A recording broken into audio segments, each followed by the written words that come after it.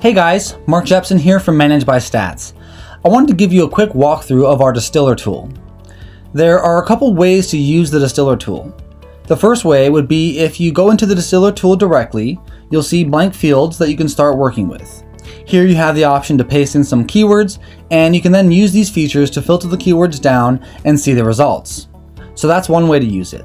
The other way is by getting keywords from our Keyword Scout tool, where you can do a reverse search of what keywords a best-selling product is ranking for, so you know which keywords have a high popularity and are applicable that you'd want in your listing.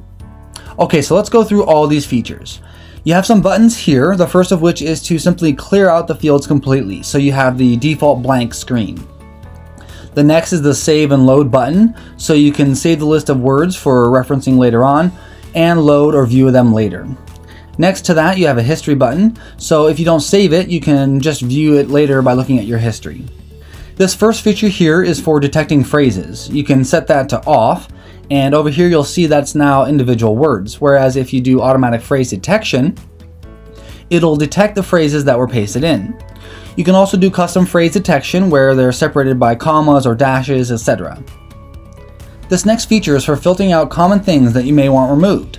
This comes in handy when, let's say, you have a bunch of words in here that are brand related or ASINs showing up in your keywords list.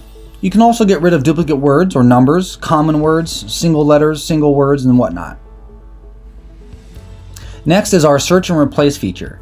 Here you can type in words and have them immediately filtered out of your results. And you can add more and more of these to stack on more and more filtering rules.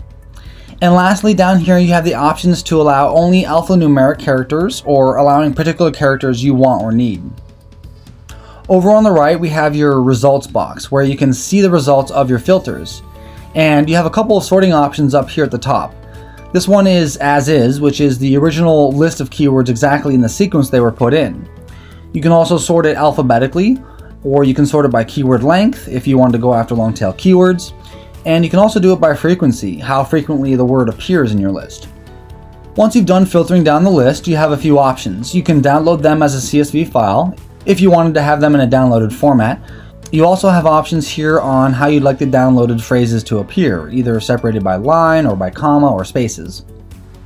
This last button here is Proceed to Wordsmith, which allows you to move the list of filtered keywords to the next tool, which is all geared towards getting these keywords worked into your listing so your products are optimized with all the important keywords you need to get found on Amazon faster. When moving keywords from Distiller to Wordsmith, you select the product you want to work on from your list of SKUs, and once you've synced that up and our system imports the product details, you can start working the keywords into your listing immediately. Okay, so that's the basic walkthrough of our Distiller tool. A pretty simple but powerful tool to narrow down a list of keywords to just the ones you'd want in your Amazon listing.